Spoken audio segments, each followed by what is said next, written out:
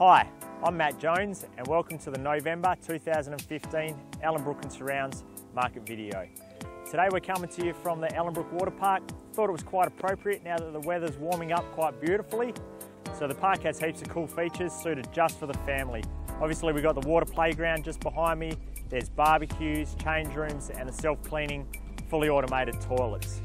We've got the BMX track just behind me if you'd like to do a few jumps and whatnot. There's also the soccer pitch off to my left here.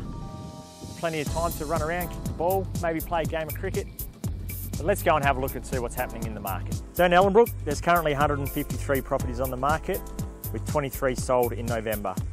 Averley, there's 96 properties on the market with 8 sold in November. The Vines, 76 properties on the market with 8 sold in November. Ellenbrook, 20 properties on the market with 2 sold.